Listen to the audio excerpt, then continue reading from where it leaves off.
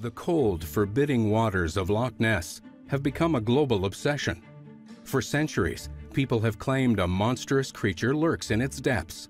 Throughout the 18th and 19th century, mariners returned with similar tales of multi-humped, serpent-like monsters reaching hundreds of feet in length.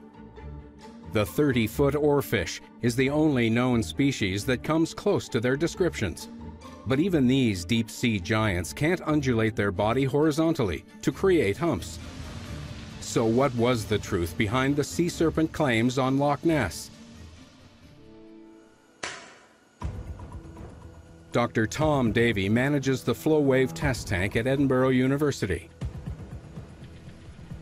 He knows just how extraordinary wave interactions can appear.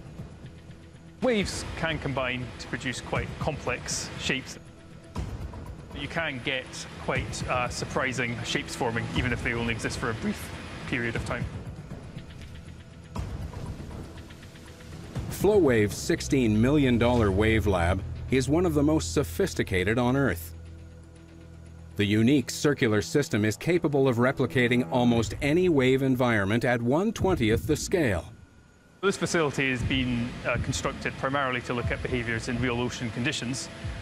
Today we're going to do something a bit different and perhaps look at what may have been observed in Loch Ness.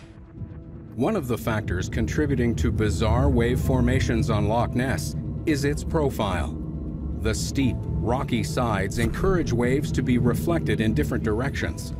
Waves from multiple directions can combine to produce particularly large waves. In a lab, we choose exactly when we're going to generate these waves, and we determine where they're going to focus. In nature, you wouldn't get exactly the shape we see here, but the similar physics apply.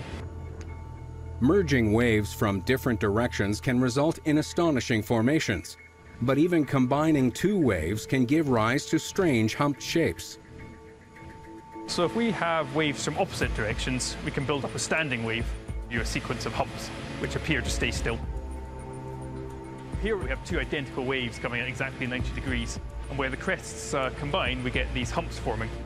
And the relative motion of them as well goes from right to left. You could get this over a small area, for example, if you had two boat wakes combining. The humped shapes created at Flowwave are all too similar to the sea serpent-shaped monsters described on Loch Ness.